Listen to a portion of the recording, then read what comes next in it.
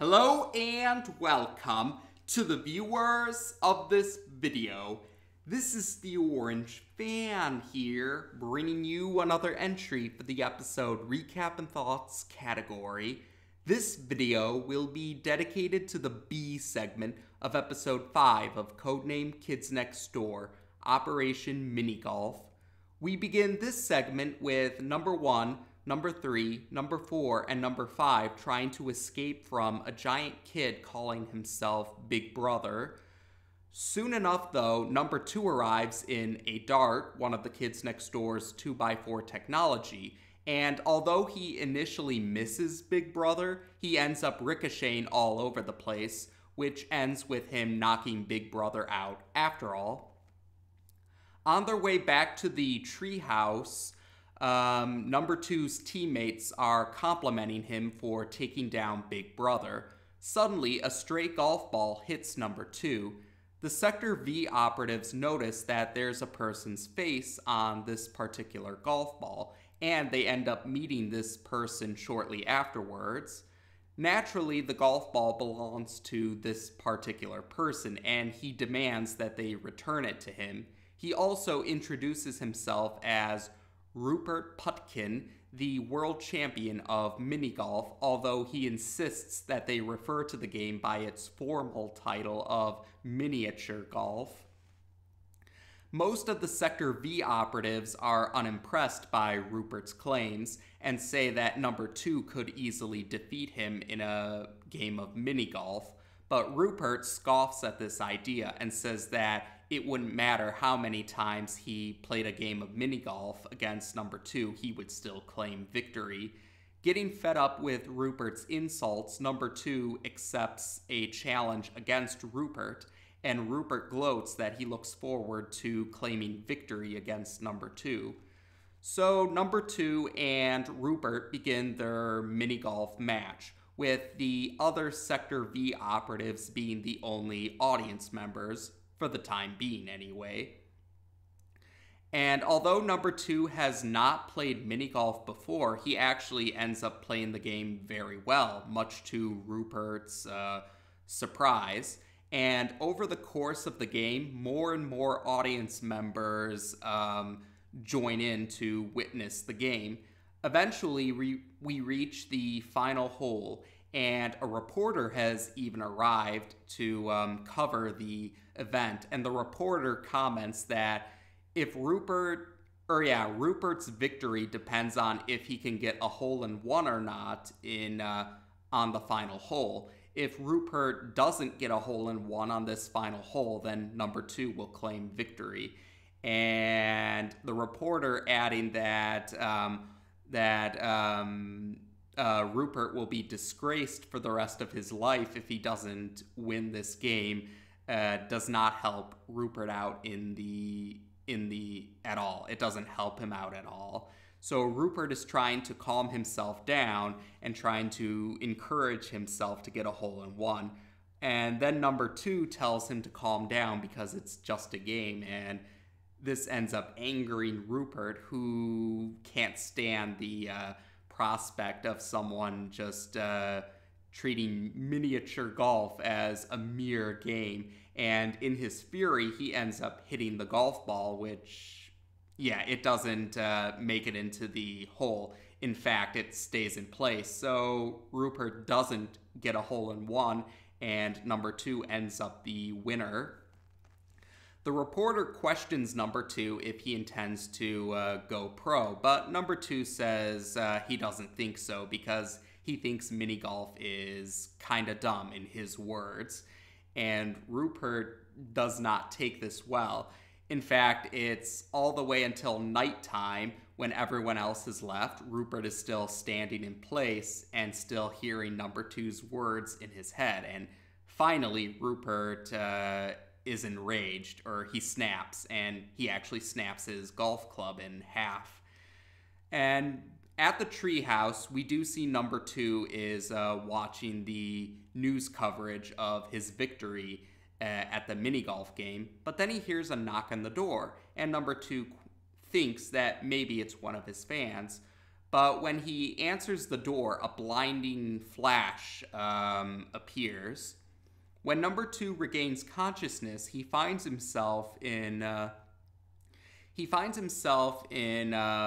location where many monuments. Yeah, he finds himself in a location where he sees a lot of the world monuments together, but then he also sees Rupert, although Rupert is now wearing a golf-themed costume, and he's calling himself the Great Puttkin, and Rupert is notably bigger than number 2. Number 2 is about the size of a golf ball now, and Rupert reveals that he wants a rematch with number 2, and he wants this rematch in the ultimate miniature golf course, as the Great Puttkin describes it. And number 2 notices that this golf course is in a basement, but Rupert also reveals that the monuments number 2 is seeing are not replicas. They're the actual world monuments, but they've been shrunken down in size by Rupert's miniaturization ray. And Rupert had also used the miniaturization ray on number 2 to shrink him down in size, because he wants to put number 2 at a disadvantage during their rematch. And suddenly we hear someone's voice from upstairs, because as number 2 said, this is a basement. This individual is Rupert's mom, who's telling him that dinner is ready. But Rupert insists that he needs to destroy his nemesis. But Mrs. Puttkin says that the pork chops are getting cold. But Rupert decides they need to just start the mini-golf rematch. So they begin the rematch. Even with number 2 at a smaller size, he still manages to tie with Rupert before the end of the game. Rupert is baffled by this, but he decides it ultimately doesn't matter because of what the final hole for the ultimate miniature golf course is. Rupert calls it the Flaming Hole of Doom, and what happens is if he can get a hole-in-one on the monument that's the spinning windmill, it turns out the spinning windmill is actually his miniaturization ray, and getting a hole-in-one will cause the miniaturization ray to send a beam down to the Earth's core and shrinking the Earth to the size of a golf ball. The Great Puttkin declares that he will play miniature golf with the universe as his golf course, and he decides he wants number 2 to be the golf ball. So he's trying to calm himself down and encourage himself to get a hole-in-one. And number 2, though, says that he thinks it's ridiculous that Rupert is getting worked up over what he calls a stupid game. And Rupert is set off by this because he does not like anyone dismissing miniature golf as a stupid game. And in his fury, he ends up hitting number 2. He hits number 2 with a golf club during his rant. And this causes number 2 to hit the miniaturization ray, and thus it activates. But then it starts to, the miniaturization ray starts to lose control. It starts to shrink it shrinks random monuments even smaller than they were already shrunken to. And number 2 ends up ricocheting all over the place, and he ends up hitting the switch on the miniaturization ray, which changes the setting from smallify to bigify. Yes, that's actually what the settings say on the miniaturization ray. I kid you not.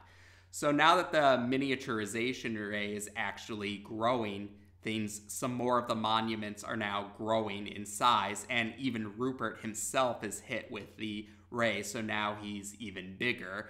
But Rupert is in dismay or in despair because he's accidentally stepping all over his masterpiece golf course, and he doesn't know what he can do to try and stop the miniaturization ray and all of this confusion.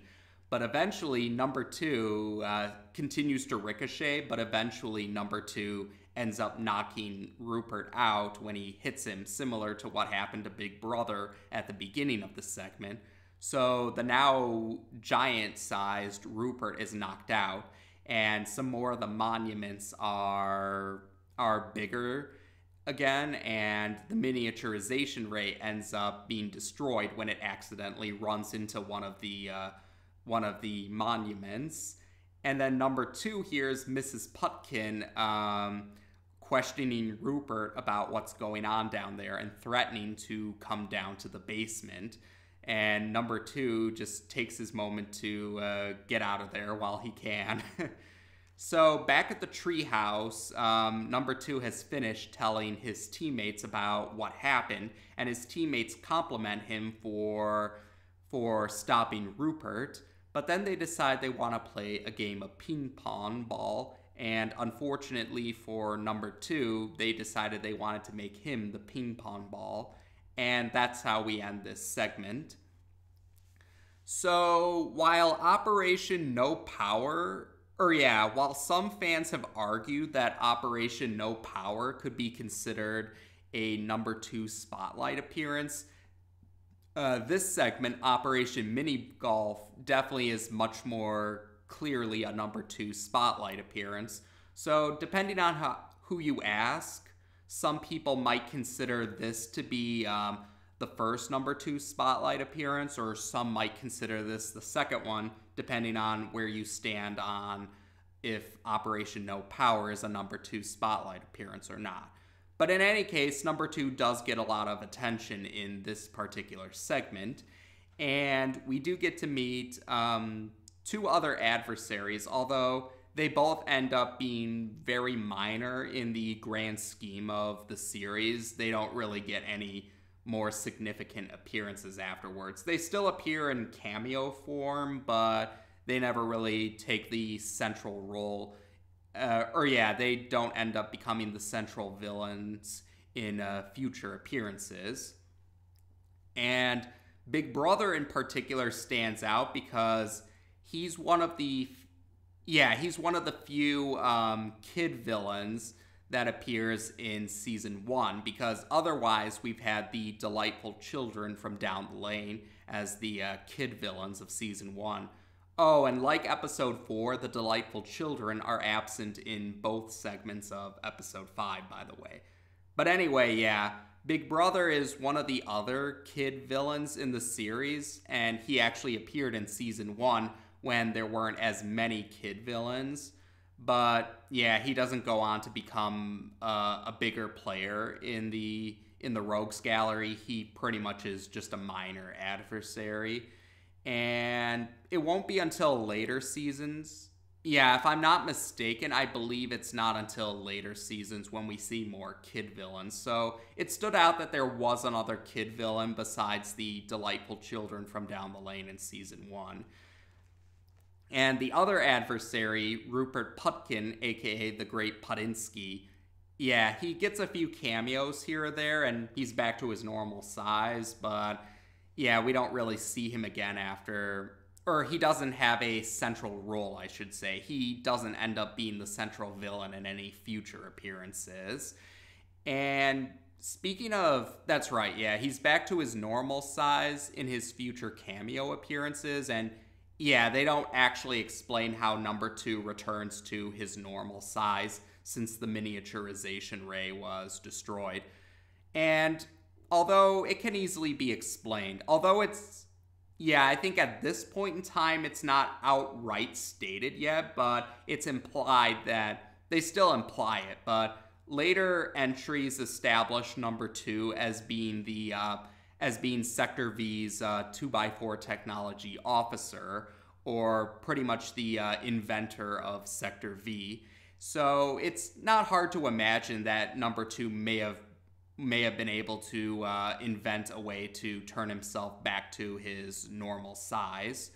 And I guess, yeah, even though they probably hadn't thought of it at this time, or yeah, there's a chance that they might not have came up with the idea of the Kids Next Door being a global organization at this point in time. But I guess if you really wanted to, you could also argue that maybe the rest of the Kids Next Door organization had a means for Numbuh to return to his normal size. But so yeah, whether you want to say the organization provided him with a way to return to his normal size, or if you want to say Numbuh invented a way to return to his normal size, there are at least plausible explanations for how Numbuh returns to his proper size.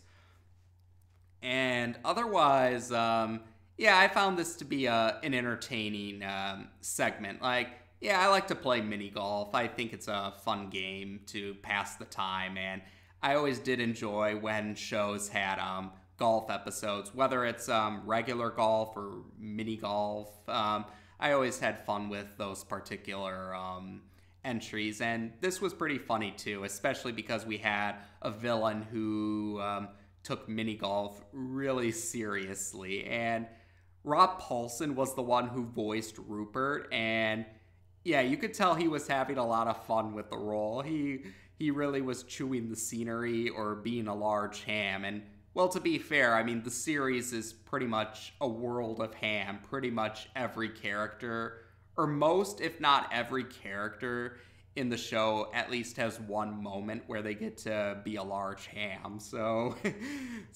Rupert stood out to me in particular. He was very hammy in a world full of ham, and this won't be the only time that Rob Paulsen gets to play an especially hammy character in the show. He plays several other characters in future entries, but there is one other villain in particular I'm thinking of who really gets hammy, and we'll cross that bridge when we eventually get to it. But yeah, I really enjoyed Rob Paulsen's performance as Rupert in this entry.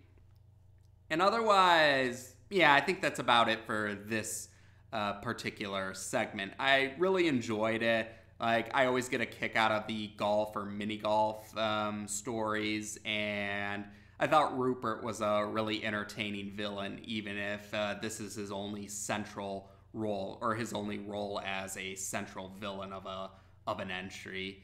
And it was nice to have a more explicit Numbuh spotlight appearance. And I guess if I had to pick, I probably would favor this segment more than the A segment, but I actually don't have anything against the A segment. It's just more if I had to pick one as a favorite, I would pick this one over its sibling segment. But otherwise, yeah, there we go for now. So as of this video, we've now discussed the B segment of episode 5 of Codename Kids Next Door on this channel. Take care, and until next time.